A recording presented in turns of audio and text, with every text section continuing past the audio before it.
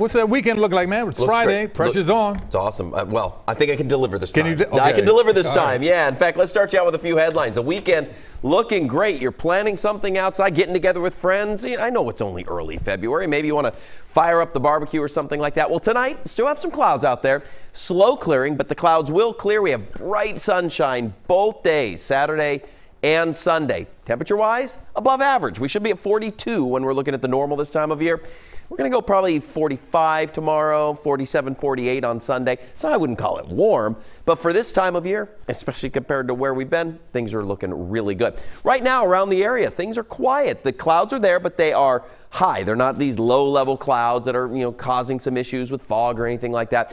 41 degrees in Philly at this hour, upper 30s elsewhere. You got 38 specifically for Reading and Trenton, right at or slightly below freezing for Mount Pocono. Otherwise, everybody is above freezing. Once these clouds clear out, that will allow the temperatures to drop on down, but we're not expecting anything of significance. In fact, the futurecast is a little bit quick to bring the clouds out, but what it does is it shows you it continues to erode those clouds, and during our day tomorrow, they just dissipate, and we have a lot of sunshine, a little bit of a breeze out of the north. Shouldn't be a windy day, but just a light breeze, so it will be a bit on the cool side if you're going to be out, but with the sunshine, I don't think any of you are going to mind that.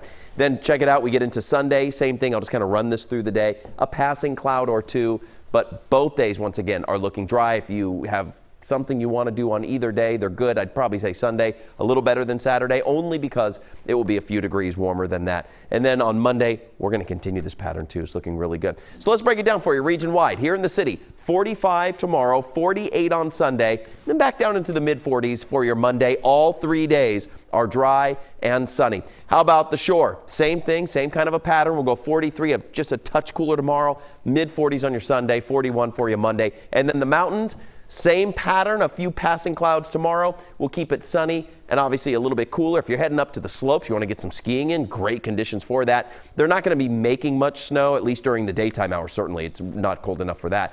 Overnight, though, there could be some snow making up there because temperatures will drop on down, probably in those mid to low 20s for the Pocono. So if you're a ski lover, snow lover for the mountains, that's good as well. All right, so here's the deal as we look ahead in our 7-day forecast. So dry, as I mentioned, the next 3 days.